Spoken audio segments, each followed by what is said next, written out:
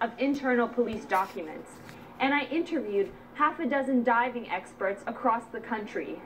These interviews and records suggest that inadequate training and equipment contributed to Lehner's death.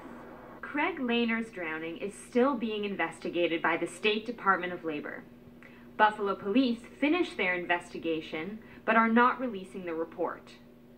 3 weeks ago, Lehner's family filed a notice of claim against the city, the precursor to a lawsuit.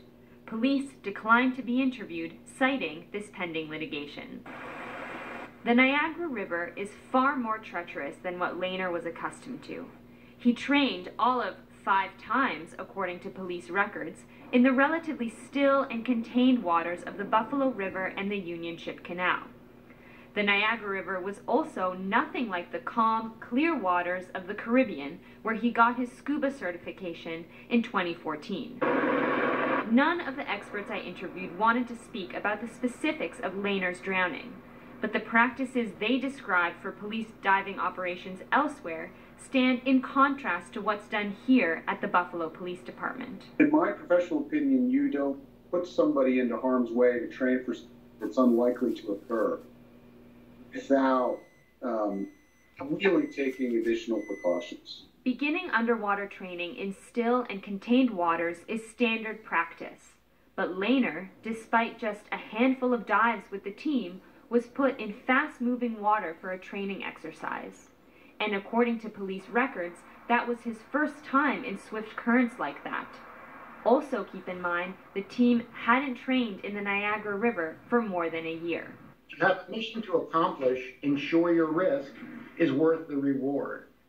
And for swift water, there are a multitude of dangers that come with that.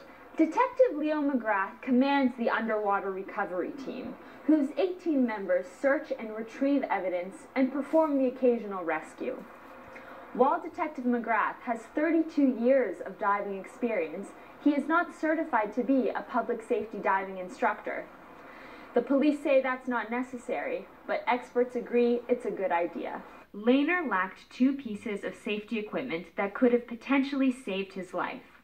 One, called a quick snap shackle, allows a diver to quickly release himself when their tether gets snagged on an object.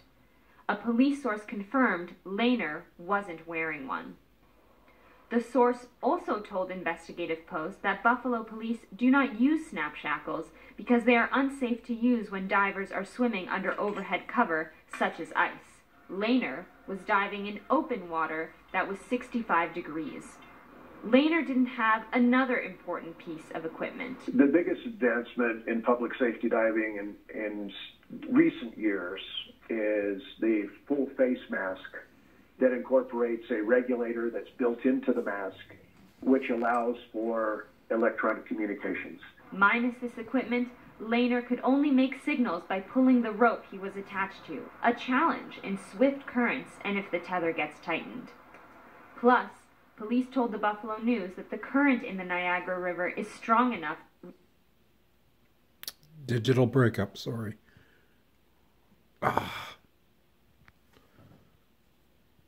Come on. You need to make sure that your divers are prepared with the proper equipment and the proper procedures and certainly the proper training to perform in that environment. It will be some time before we know definitively what happened to Officer Craig Lehner on that fatal dive. I'll keep following the story to see whether his family does indeed file a lawsuit against the city.